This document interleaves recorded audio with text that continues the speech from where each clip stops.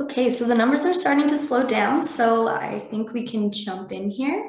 So good evening, and thank you for joining us for the first of our webinar series here for the webinar Costs, Profits, and What If, a look into the Canadian cow-calf cost of production network. I am Sydney Fortier. I'm a research and innovation coordinator at the BCRC, and I will be your moderator this evening. We are very happy and proud to be able to put on these webinars for free through the Knowledge Dissemination and Technology Transfer Project, funded by the Canadian Beef Cattle Checkoff and Canada's Beef Science Cluster. So just a couple housekeeping items before I call on Brenna and Huiting to present. We ask you if any questions arise during the course of the presentation that you throw those into the Q&A. You can do that as people are presenting, and then we will get to them at the end in a live Q&A session. We just want to remind you not to throw it in the chat, otherwise we might not be able to get to them during the Q&A session.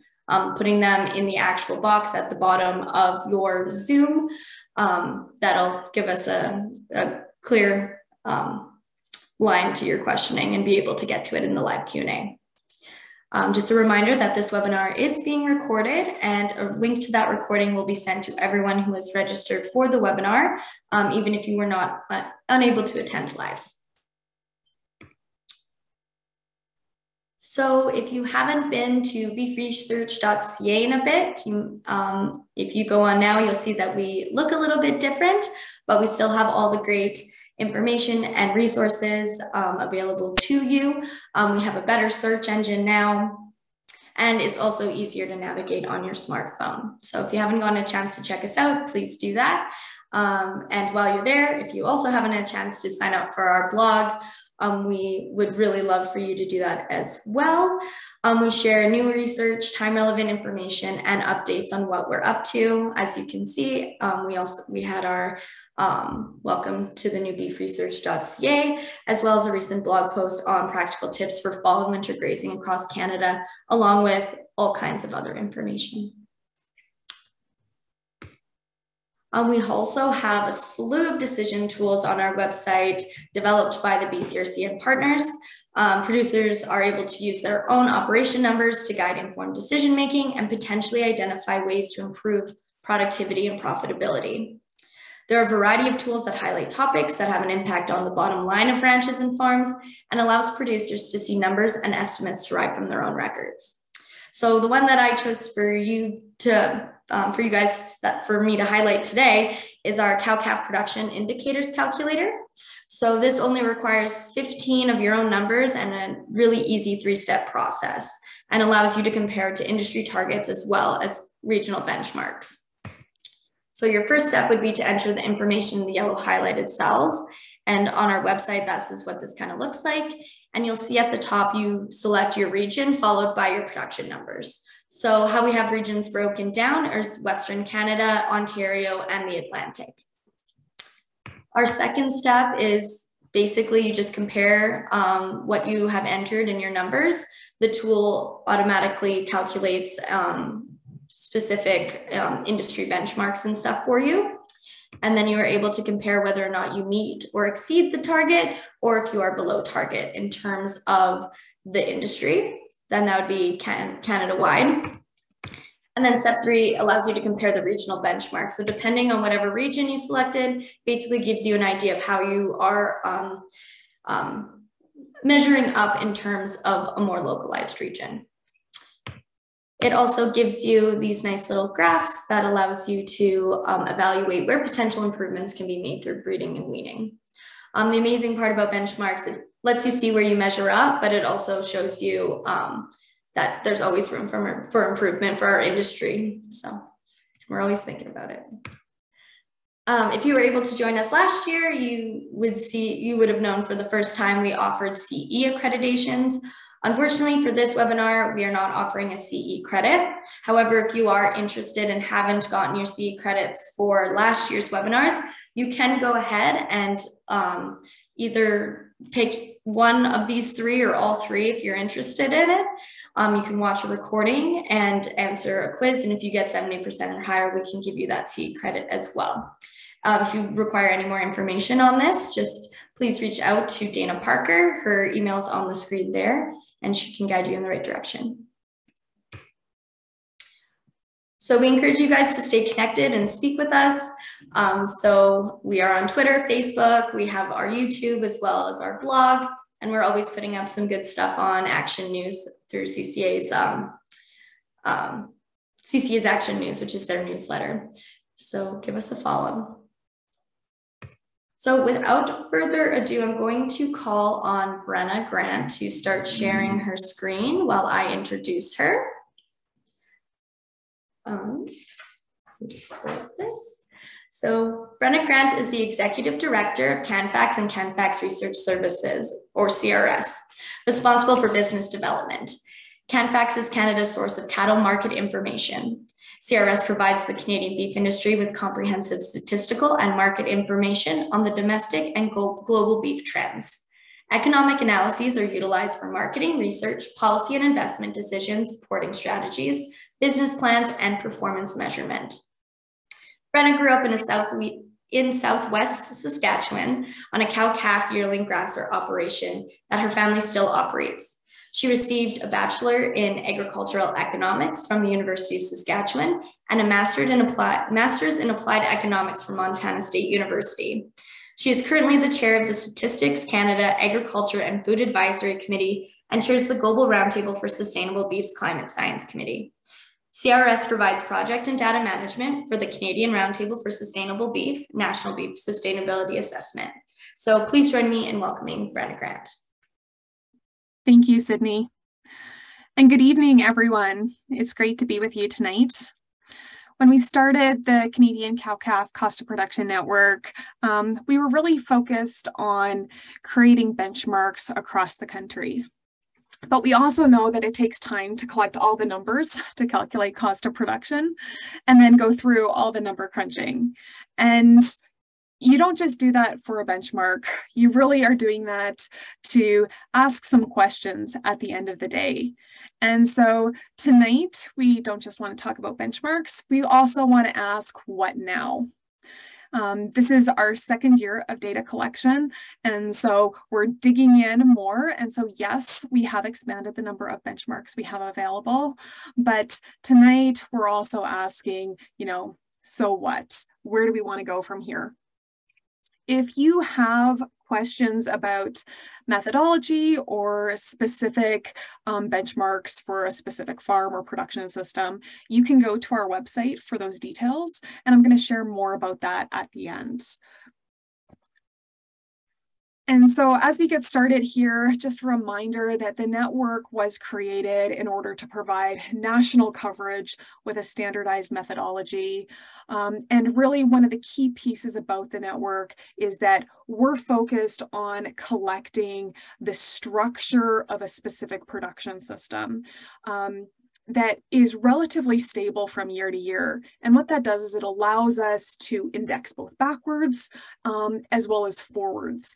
And that means that we can really reduce the response burden on producers that are participating in the program so that they can participate once, and then we're not going to go back to them again for another 5 years to see if there's been any structural changes in their operation. But here are some, quite frankly, troubling statistics for you. According to 2014 data in the US small business trends, only 56% of small businesses make it past their 5th year, with 82% of business failures being caused by cash flow problems. And only 40% of small businesses are profitable, with 30% breaking even and 30% continually losing money. This is not for agriculture, this is for all small businesses. And so we know that the small and medium-sized business world is very tough and very competitive. And this really is where a lot of agricultural producers are operating with their small and medium-sized businesses. But it really means that management is really key to success. The literature shows us that factors impacting competitiveness include controlling of production costs, calculation of financial indicators, strategic planning, and herd identification. And that really boils down to saying, management makes a difference. These are all related to management. And a big part of that is that controlling costs. And when you think about controlling costs, how do you know if your costs are under control or out of control? And we use benchmarks to do that. And there are 3 different types of benchmarks out there. And there is a role for each of these. The first one that you're probably familiar with is comparison of self to self in order to see progress over time. And this is having your own farm's records and seeing what you're doing in terms of productivity measures, as well as your financial numbers year over year to see if you're making progress or if you're having challenges in an area. The other one that you're probably familiar with is comparing against a provincial average. This tells you where do you stand in terms of the average competitive environment. But where the network plays is saying, what about comparing against your peer group of a similar production system? Are you competitive and comparable with others with a similar production system? We have so much variety in the cow-calf sector that sometimes those provincial averages don't really make a lot of sense. And it can be helpful to look at a production system similar to your own to say, are their numbers in terms of a benchmark similar or different? And is there something that actually is possible for me to strive towards? So some of the graphs you're going to see tonight have lots of benchmark numbers on them. So it can look pretty messy, but what I want you to think about is the potential possibilities it represents in that incremental improvement in competitiveness and profitability. So before we go further, I do want to recognize that we had a lot of people, and we do have a lot of people still involved in the cost of production network. And this wouldn't be possible without all of the producers that have participated over the last 2 years, but also want to thank our provincial coordinators, the nutritionists that have been working with us, as well as the various grad students and summer students and staff that have been involved in this. It really has taken a lot of people to make this possible. So right now we have 46 benchmark cow-calf farms across the country from coast to coast with 186 participating producers. And we have many of them in the West, but we also have representation in the East. So there's definitely room, and we have sign up open for the coming year right now on the website. So if you are interested in participating, you can go to the website and sign up, and we will be doing focus groups in the fall. And before we dig into the numbers, we do have to make a comment about the fact that our benchmark number and our benchmark year right now is 2021. And so we do have drought considerations. And for a lot of producers, it wasn't just a single event that meant that there is a single situation out there. We actually have, in general, 3 different scenarios. Some producers that were in a situation where they were forced to liquidate some of their herd. And so that actually increased their revenue for the 2021 calf crop year. And that also impacted them if they were in a province where government programs required inventory as proof for payment in terms of government programs. But for many of those who did liquidate in 21, the challenge is actually in the restocking year, which comes later. And we're going to talk a wee bit at the end about our drought scenarios and what those restocking options look like. The second option would be purchasing feed, which increased costs and decreased margins. But if they were able to do that without having to liquidate, they may or may not have gotten some government money in order to compensate for some of that increased cost. And we do have government payments included in these benchmark years for 2021, and those do vary by province. And then the third option is some producers did have stockpiled feed available, as well as the government programs, and so actually saw increased margins. For our farms that we indexed in 2020. We forward indexed to 2021. Each of those were modeled individually to evaluate what the feed shortfall would be and what the amount of feed purchased would be needed. And that is because each farm had a different amount of overproduction that they typically had. As well, within the modeling, we keep the herd size stable.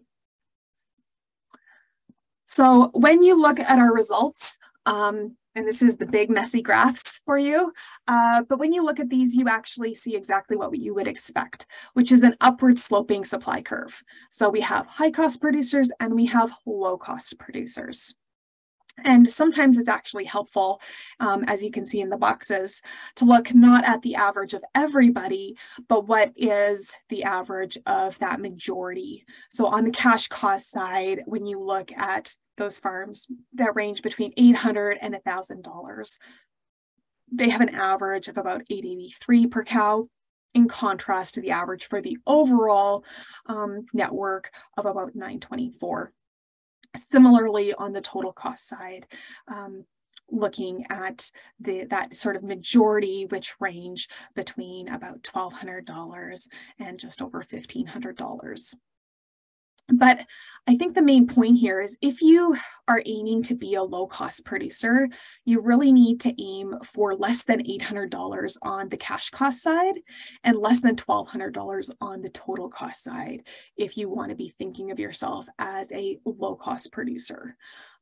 Otherwise, the averages here are more general for overall industry.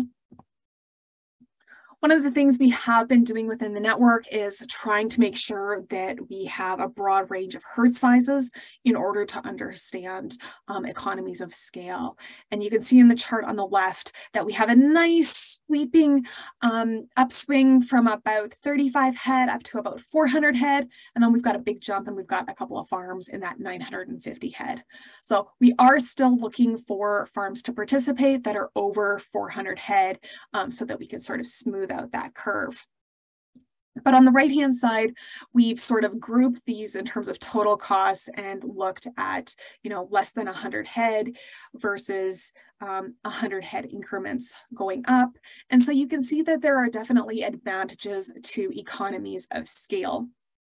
But what I want to point out is the fact that when you look at that orange line there, which is at about $1,000 of total cost per cow, it is possible as a small herd of less than 100 head to be cost competitive with operations that are over 200 or over 300 head. It is definitely possible, and we do have benchmark farms out there that are able to do that. And so it's one that, while there are definitely economies of scale, there are other factors that do impact this. So another way of looking at these numbers is to look at what is the type of winter feedstuff being used. And here you can see that you can be a high-cost producer or a low-cost producer with any type of feedstuff. There is no silver bullet winter feedstuff that is going to make you a low-cost producer. However, hay is the most common winter feedstuff out there, and there's a reason for that. And that is, you can see this circle. These are all of the hay farms that have cash costs of less than that $800. So this is definitely possible if you want to be a low-cost producer using hay. That's definitely possible and out there. Another way to look at this is to look at medium-term profit. So medium-term profits are looking at, can you cover your cash and depreciation costs? And so anything below the line is not covering both their cash and depreciation. Anything above the line is covering that. And you can see that, hey, it's about 50-50, but no winter feedstuff has guaranteed profits. That silage hay one has all three above the line. Maybe we need a few more additional benchmark farms to see if that holds true. Looking at total winter feeding days, there's a big range in our benchmark farms, anywhere between 150 to 250 days, but really averaging right around that 200. I always look at that number and think, wow, that's a lot of days. And that's probably because I'm thinking of full winter feeding days.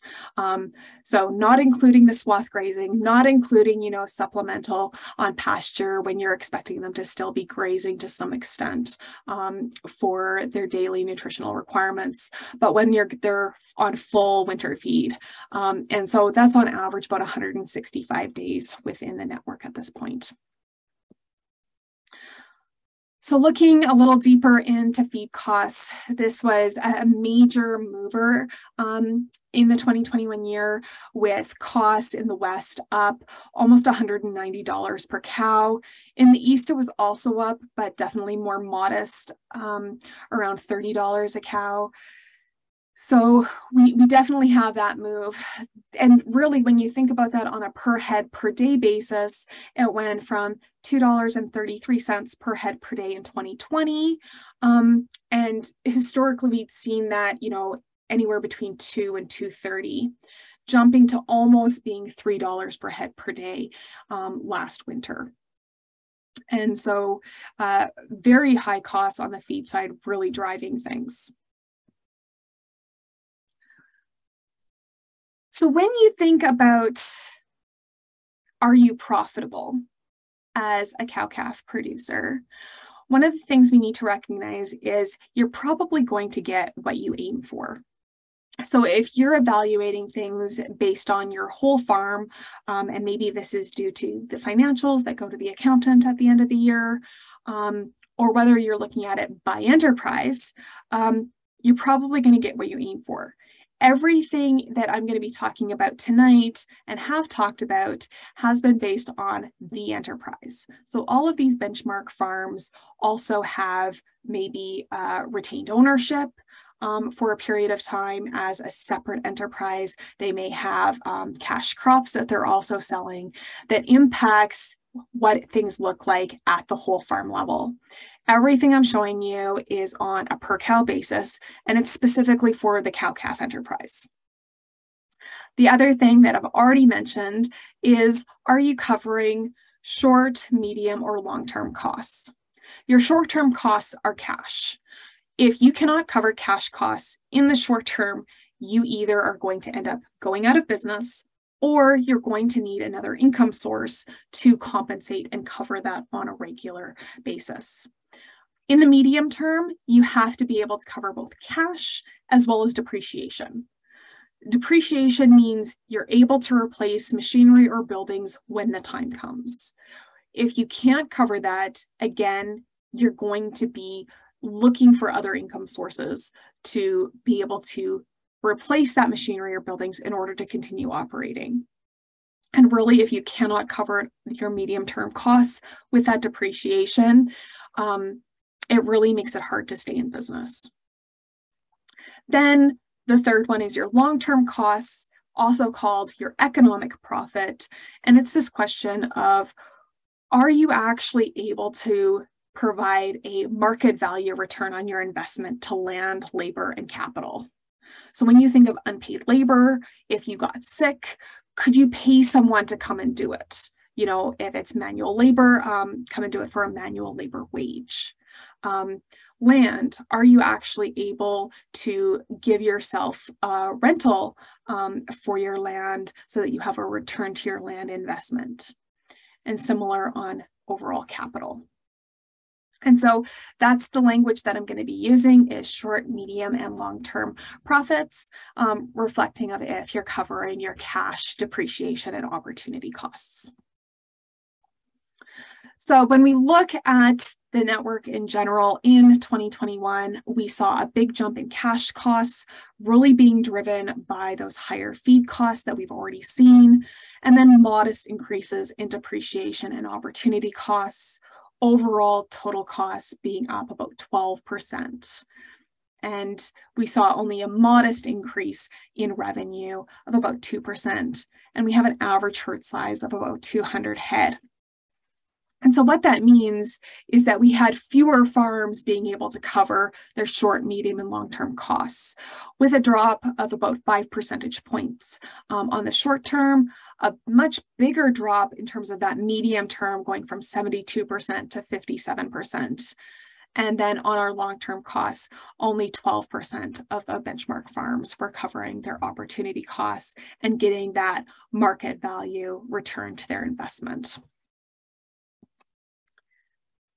And then when we look at this regionally, and we do recognize that we have a small number of farms in some of these provinces. So the average may not be representative for the province as a whole because there's more production systems there. But just some things to take note of. We had some big increases in cash costs in the West with the drought, with a big increase in Saskatchewan, up 36%, followed by Manitoba and Alberta. And that really did increase their total cost structure. And the interesting part is we saw that on average for the farms in Alberta and Manitoba, that they were still able to cover their medium-term costs. Whereas in BC and Saskatchewan, on average, they went from covering their medium-term costs to covering their short-term costs. It should be noted that in Manitoba, all of the farms are larger, whereas in the other provinces, we have quite a few small farms, less than 100 head. And then when we go east, we do see an increase in costs, more modest for Ontario and Quebec, up 6% in Ontario on the total cost side and up 4% in Quebec. Ontario also moved from covering their medium-term costs to only covering their short-term costs on average, whereas Quebec continues to cover their medium-term costs. And the Maritimes just covering their short-term costs on average for the farms out there. So we wanted to get to the point of asking, what do profitable farms do? And what we did is we took our farms on the left-hand side, you can see them on the medium-term profit, and we broke them into thirds. So we have our high profitable group, our medium profitable group, and our low profitable group on the left. And just so that you know, on the right-hand side, this is the graph for looking at them on a short-term profit. So that's 79% covering their short-term cash costs. But I used the medium-term profits for all of this analysis. And what we saw was calf mortality was relatively stable between the three groups. So was weaning rates. Weaning weights actually declined from the low to the high group. But when you put it into a 205-day adjusted weaning weight, it is more stable. But the two big factors driving things were herd size, which increased, and mature cow weight, which decreased. So I just wanted to dig into those a wee bit more. And so you can see here that for the farms that are less than 100 head, we have about 47% that were covering their medium-term costs. For the group between 100 and 200 head, again, about 50% covering those medium-term costs. But once you get over 200 head, we're looking at 89% or 75%.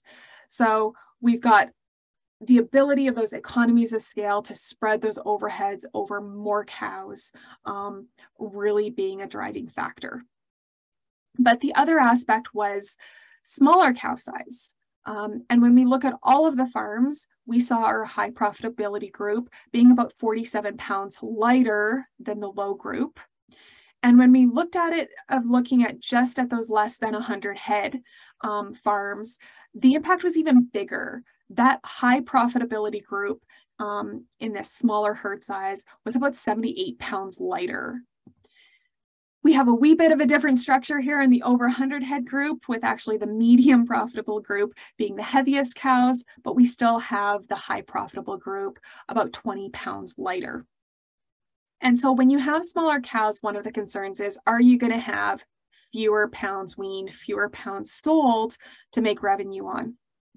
And that's what I want to talk about weaning weights, and the fact that it sort of looks like you have a decline with these larger herds.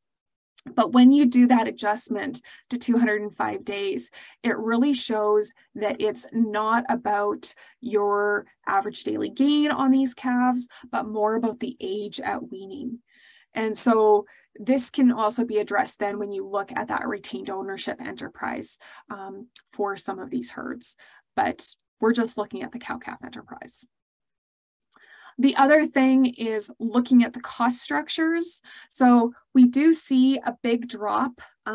Here you see opportunity costs at almost 600 for the low group and over 200 on the depreciations. And they drop significantly to the medium group, almost in half to about 306 and 124 here.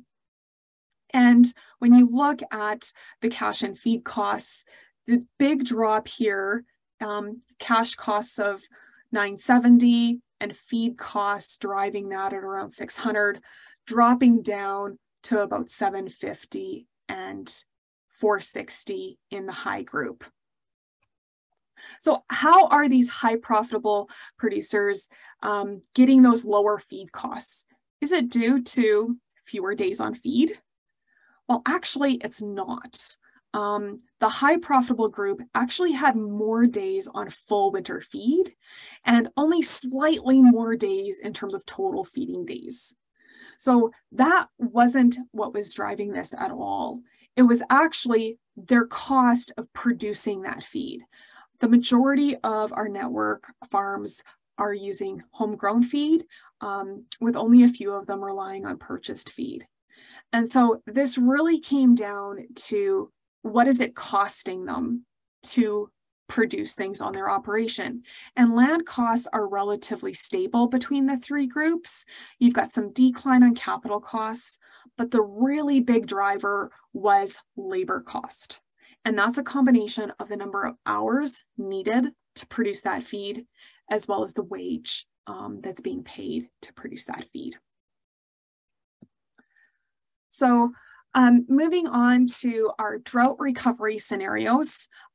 This is something that we did last fall and this spring, really asking the question of, for the 17 farms that we had at the time from BC to Northwest Ontario, if these farms were to have a regular culling rate, or if they were to increase it to 25, 50, or 75%, what would be the best way to rebuild their herd? Recognizing that for a lot of producers, there's different considerations in terms of that liquidation, if there was local feed available for them to purchase, and their desire to maintain the genetics of their herd, and even just cash flow.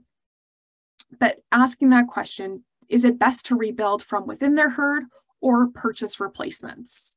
And one of the reasons we wanted to ask this is we know that with the economies of scale being a major driver, that the impact of cost structure, the longer it takes to get back to your ideal herd size for your operation, you end up with high per cow costs, and you're not able to necessarily cover them. But also the concerns that we saw from the drought back in the 1980s, where you have bred heifer prices increasing 36% from the drought year to the peak 2 years later, and the concern about selling low and having to be forced to buy high in order to rebuild. There's also biosecurity concerns, as well as suitability of being able to buy bred heifers that are suitable to the environment and management style you have. But the overall objective that we wanted to answer with this study was, how do you minimize the equity drain on the operation? And when we looked at rebuilding with own heifers, one of the main challenges we had with a regular retention rate was that we were unable to rebuild to the original herd size within a 10-year period. And that resulted in a prolonged period of lost economies of scale with that lower herd size number, and having available pasture resources after the drought had finished, just pasture not being optimized. So what we did is we had a more aggressive heifer retention rate to rebuild as quickly as possible, recognizing that there would be less revenue in those early years, negatively impacting cash flow. but we really did need to make those adjustments to make it realistic. And then when we looked at the purchasing bred heifers in order to rebuild the herd, we basically said, okay, if you culled in 21 and you purchased bred heifers in the fall of 22 with the idea of being back to your original herd size by your calving of 2023. This meant that farms were able to rebuild back to their original herd size significantly faster if they were culling 50% or more. But it definitely required taking out debt and being able to deal with the cash flow deficits. There was interest to be paid on those loans. And so it was definitely a more risky strategy. But for the scenarios that were higher culling rates of like 75%, it actually was more profitable and had less of an equity drain in the long run because of that ability to regain economies of scale faster when you didn't have heifers within your own herd to rebuild from. So while cash flow is always a consideration, what we found was that if it was a 1-year drought, purchasing feed was the best option. If you were culling 25 to 50%, rebuilding with your own heifers from within the herd was the most profitable option for the majority of the farms. And if you were culling 75%, that purchasing heifers was the most ideal to rebuild in a timely fashion. So with that, I'm going to stop sharing and hand it back to Sydney.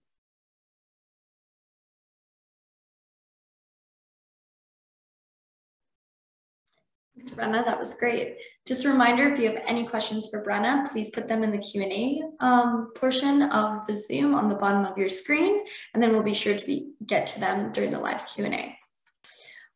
But with that, I am excited to introduce our next speaker, Huiting Huang. Huiting is responsible for maintaining a wide variety of national and international data sets, writing for regular publications. A major part of her role is background research and statistical analysis on CRS projects. Her language skills have contributed to the reliable international data that CRS utilizes. She has developed decision-making models using Canfax's unique database and has a background in survey analysis. She manages the Canadian Box Beef Report and assists with data requests. Huiting joined Canfax Research Services in 2013, and please join me in welcoming Huiting. Thank you, Cindy, for the introduction, and thanks for having me here tonight. So just now, Brenna gave us a great overview of the benchmark farms in 2021. And another piece of the cost of production network, it's about sharing thoughts and experiences and asking the what ifs. In the networks, in the past 2 years, our producers with the similar production system got to get together as a focus group to discuss a variety of topics. And I have some of the topics here on the screen here. So we talked about their vision of the day-to-day of their dream farms, and also talk about some of the opportunities and constraints they're facing in terms of land, labor, and capitals, and also talked about things like things they had tried before but didn't work, and also share the experience on how they make things work and what was the challenge. And we also asked the question about what they were interested in changing over the next 5 years, how to achieve it, and what are some of the potential trade-offs. And these are our future farm scenarios. So in general, we observed 3 major areas that producers are interested in changing. The first is around reducing input costs.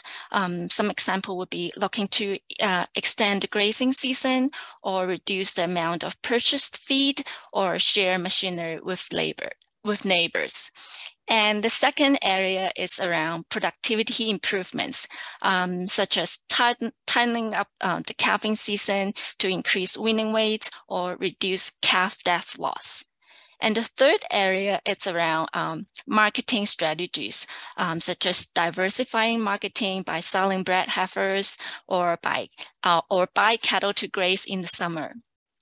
And what our team did is, in terms of analysis, was to try to estimate the potential cost and benefits of these practice change over a 5-year period.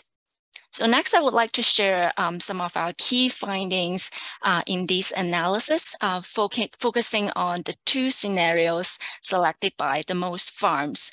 The first scenario is the extend grazing season through rotational grazing, and the second is tightening up the calving season to increase weaning weights. So let's dive into the first scenario, extend grazing season through rotational grazing. So for this scenario, we made some assumption. First, we keep crop yield and cattle prices steady with the baseline year to eliminate some of the market volatility and environmental factors. And also, we assume a longer grazing season is achieved by greater grazing management. And this requires the upfront purchase of a portable electric fencing system to allow for smaller pasture sizes. And this costs about $8,900 in year 1. And there is also additional labor required for rotational grazing. And we assume weekly moves with additional 3 hours of labor per week. And we also assume a 10% increase in stocking rate with the 13 to 21 days longer grazing season across different farms. So the major additional cost in this scenario is the upfront investment in fencing in year 1, and also the additional labor for rotational grazing. And the major economic benefit is the reduced feed costs and labor from fewer winter feeding days. So for some of the farms that reported forage sales, we also assume there is additional revenue from selling surplus forage as well. So if you look at the chart on the right, it shows the change in profit related to rotational grazing. And if you look at the blue bars, it looks like a V shape with the profit drop in first year due to the upfront fencing costs and then rebound in the following years. And the orange line here shows the average impact over the 5-year period. So when the orange line is above 0, it means the farm can pay off the additional cost, the upfront cost within 5 years, meaning this scenario could be feasible for this particular farms. So let's look at this chart for all the farms. And if you look at the orange lines here, you can see there are a lot of differences. There are some above zeros and some below zeros. So that means the rotational grazing strategy might have very different impact on different farms.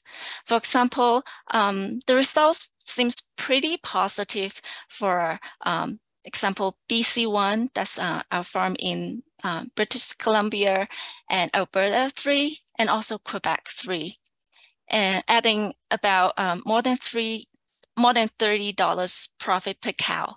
But for some farms like BC2, AB4, the orange lines are below 0, meaning the initial investment may not be paid off in 5 years. So the question is, what makes the difference and why it works for some farms but not the others? So to answer this, we first look at the cost. And what we found is herd size matters. So in this future farm scenario, the major cost is fencing. And the cost of this portable fencing system doesn't change much by herd size. So when farms had smaller herd size, it tends to have higher cost per cow. And when the bigger herd are getting economies of scales. So this may mean these smaller farms may need to look for some cheaper fencing alternatives to make it work. And the economies of scale is not all the answer to the question, because there are some small herds like Quebec 3. If you remember the previous chart, this has a pretty positive outcome. So what are the other factors? So when we look at the major economic benefit of this scenario is the saving on winter feeding cost. And this chart shows the saving on feed cost per cow from low cost operations on the left and high cost operations on the right.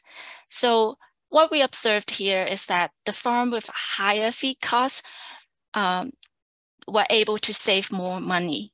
So as you can see here, Ontario 2, Alberta 4, Quebec 4, and Quebec 3, they're all seeing most saving. And these farms all purchase a portion of their winter feed, which is usually more expensive than homegrown. And when there is fewer winter feeding days, they purchase less feed and save more money. And last but not least, there is an additional revenue from selling surplus forage for some of the farms, which you can see in the blue bars here. And this only applies for the farms that reported forage sales before. So, and with this revenue added, we can see BC 1, Alberta 3, and Saskatchewan 5, they are having a much higher economic benefit from this practice. So just going back to the previous chart, but with all the explanation added to answer what makes it work for some benchmark farms, but not. I think we have a better idea here. For example, it works for BC1 because they had additional revenue from selling hay despite of small herd size. And it worked for Ontario 2, Quebec 3, because there is more saving on purchase feed. And so that make the scenario feasible for them. And on the other hand, it may not be feasible for Alberta 4 and Quebec 4 with a small herd size, and the cost saving for Saskatchewan 3 and also Quebec 1 is not that significant as they already have low feed costs. So I think what we learned from this scenario is that when we are considering a practice change like rotational grazing, the things to consider are, for example, herd size. Is there economies of scale, or if it's a small herd, how do we lower the upfront cost? And also the feed cost. There may be more profit in making the change when feed costs are high. And also, is the practice change going to bring us extra revenue? And also, what is the extra labor required for this practice change? And also specific on rotational grazing, what is the room for improvement in terms of pasture capacity, carrying capacity? So now let's shift gear and talk about our second scenario that were chosen by multiple farms. That's tightening up our calving season. So for each farm, we did two options in this scenario. The first one is shortening to 3 cycles, and the second option is more aggressive, not only adjusting to 3 cycles, but also have 90% calves born in the first 2 cycles. And we assume these are achieved gradually over 5 years by pulling the bulls 5 days earlier each year, also by front loading the breeding heifers 2 to 4 weeks ahead of the cow herd in terms of breeding. So there is not much cash investment in this scenario, and the major outcome is heavier winning weights. And depending on what the baseline distribution is, the increase in winning weights varies by farm. The farms with a longer calving season tend to have more significant increase in the average winning weights. And overall, we have a range of 4 to 20 pounds increase in average winning weight across these farms. And because there is minimum upfront investment, the blue bars here shows the revenue gradually increase over the 5-year period and plateau when the desired calving distribution is achieved. So let's look at the result. The revenue gained on the scenario for different farms varies, ranging from around $5 to $30 per head. And this is mainly driven by the differences in terms of the change in winning weights and also the different cattle prices reported by producers. The farms that already have a tight calving season tend to have lower revenue gain. For example, Ontario 4, with a less than 4-pound gain, we're looking at about $5 increase in revenue. While other farms with a flatter distribution to start with, they tend to see higher revenue gain, which means it may worth investing the time and effort in tightening up the calving season.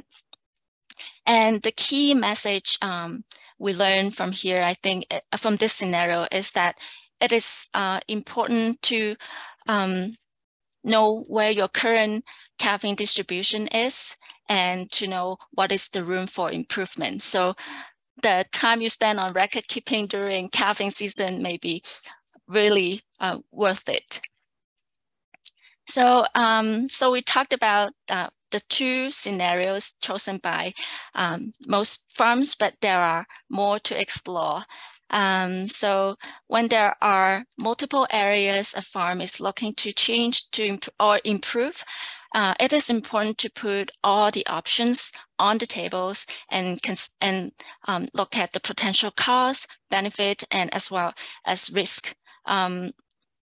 Let's take Alberta 3 as an example. So this farm is looking to improve their calving distribution, reduce their feed costs by shortening the winter feeding period, and also looking to diversify their marketing by selling bred heifers. And all these three practices have different levels of risk.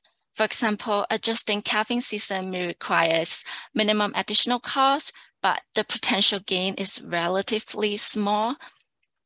And selling bred heifer, the potential net benefit might be large, but there might be other risk, for example, the volatility in terms of prices and also the uncertainty in heifer performance. So I think to decide which needle to move, it really depends on the operations risk tolerance, and also taking all the factors like current market environment, weather condition, and all other factors into consideration. And this really brings me back to the value of the cost of production network, where producers can get together to discuss what they learn from their experience and ask the what ifs question and learn from each other.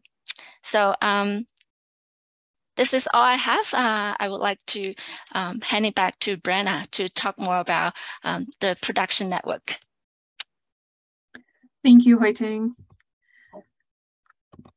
So we have a number of resources available on our website, and I just wanted to show you where you can go to get those. If you go to canfax.ca and you click on the cost of production logo, there's two pages there. One is the cost of production results page that gives you individual farm summaries for each of our benchmark farms. You can look at the tables and say, okay, which of these has a production system the most similar to me, and then look at what those benchmarks are. You can also look at the future farm scenarios that Huiting just talked about that are available for each of those farms. And see which ones have trade-offs, which ones have high risks, and which ones have a cost benefit that makes sense. And then we have a cost of production analysis page. And this is really our annual summaries that are coming out. We have a number of fact sheets available there. We've done a number of case studies comparing Canadian farms to international farms with similar production systems. We also have videos like this one with presentations on them, as well as some of the survey results from the short questionnaires that producers answered when they did their focus groups. But as mentioned earlier, we are going into our third and final year of data collection. So you can sign up between now and November 30th. And that information is about telling us, what your calving date is, what your weaning date is, what your typical winter feed stuff is, so that we can group you with other producers that have a similar production system that you're going to be able to learn from. We then contact you in December or January to schedule data collection in the first quarter of the new year. And some of you may be saying, you want to know what? My production system isn't on the website. That's fantastic. It means that you can sign up and fill that gap. We have a number of missing production systems, and we totally recognize that. And that's why we're doing another year of data collection. So if you are a larger herd, over 400 head, we would love to see you. We're also looking to fill the gap of year-round grazing and some of the other production practices out there. It doesn't have to be limited to this list. We're looking for a whole variety of things. So with that, I do want to thank BCRC, who's supporting the Cost of Production Network, as well as all of our provincial coordinators who really make this possible. So with that, I'll stop sharing and see, Sydney, if we have any questions. Thanks, Brenna. That was awesome. Yeah, you guys did a really good job. In terms of questions, I had a few written down, and then next slide, you guys answered them all for me. So I'm sure people have similar experiences. But we do have 2 questions here. Before I get to that, I just wanted to mention that the resources as well as the links in order to participate for the Cost Production Network are in the chat right now. So if you guys are interested, want to check out more, learn a little bit more, click on those links there as well. With that, we're going to jump into the Q&A here. So our first question is your definition of mature cow weight. Is it just average weight of cows in the herd? Is it average weight of cows in the herd over 5 years of age, adjusted for body condition score, etc., related to possibility that smaller cows could just be thinner cows? Great comment. Basically, we're using mature cow weight that a producer would use to calculate their winter feeding rations. And this may be specifically different than the weight of their cull cows. So if they're selling thin cows as their culls, that's a different weight. We collect that as well. But this would be what guys are using for calculating their winter feed ration. Thanks, Brenna. We have a more situational question. So what comments do you have regarding small farmers who like to overfeed in the winter, and how do you account for situations like that? I love this question. Because this was a question that after we collected our data the first year, we had to figure out what we were going to do. And we went to nutritionists and said, help us. First of all, but we also wanted to reflect what these benchmark farms were doing, and that was the information that producers gave us. So we really said that if the nutritionist told us that there was overfeeding on this benchmark farm, we actually kept it and included it for a couple of reasons. One was the fact that there was a variety of winter feeding methods, some with more feed waste than others. And so we wanted to be reflective of what they were using in terms of their total costs. If they were using a feeding method that had more feed waste, and they were considering that an investment that goes into their pasture. But the other aspect is we have a project working with the Canadian Roundtable of Sustainable Beef that's being done at the University of Manitoba with Dr. Kim Ominski and one of her grad students, that's looking at our future farm scenarios and saying, what are some of these future farm scenarios that actually reduce and actually say, what if we did ration balancing? What are not only the economics of that cost saving, but what is the improvement in terms of greenhouse gas reduction in those emissions? And so we wanted to be as realistic as possible when we did that. And that allowed us to then include that in that study that will be coming out next year. Thanks, Brenna. I just want to remind everybody who's still on that if you have any other questions that have come up during this discussion, to please continue to put them in the Q&A and we'll definitely get to them. In the meantime, I did have a question written down here. What are some of the findings that you've discovered through this project that surprised you or that you found super interesting? Like maybe you went in with a preconceived notion of something and were completely off base. Part of it is, I don't know if I had many preconceived notions going in.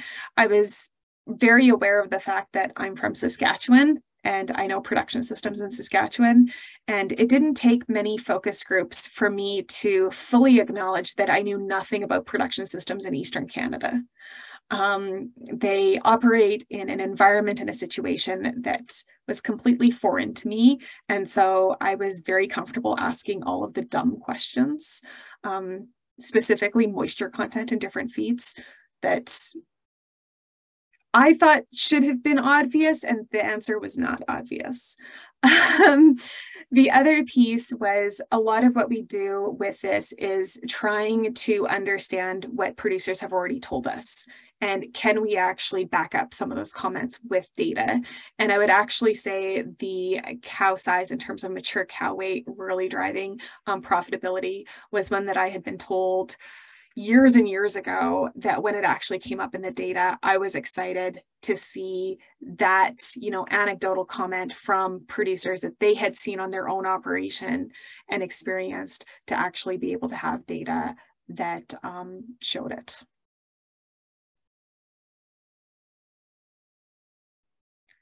Huiting, do you have anything that surprised you over this process? I wouldn't say surprised, but something that made me excited about the industry is how producers are trying different technology and different strategy in terms of their operations.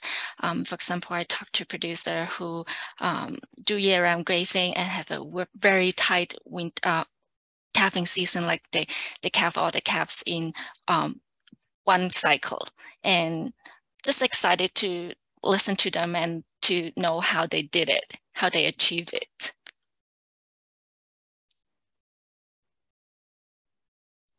Thank you both. I'm not seeing any other questions in the Q&A. I would encourage you who are still on to please go onto the Canfax and get a little bit more information, and especially if you're interested, as well as check out BCRC resources. But with that, I want to thank both Brenna and Huiting. You guys did an excellent job, and it was great having you on tonight. So thank you very much. Well, thank you, Sydney. And I just want to invite anyone that if you have ideas of questions that you ask yourself about cost of production and analysis that you would like to do or like to see us do, we would be happy to dig into those questions. Just send them into the office.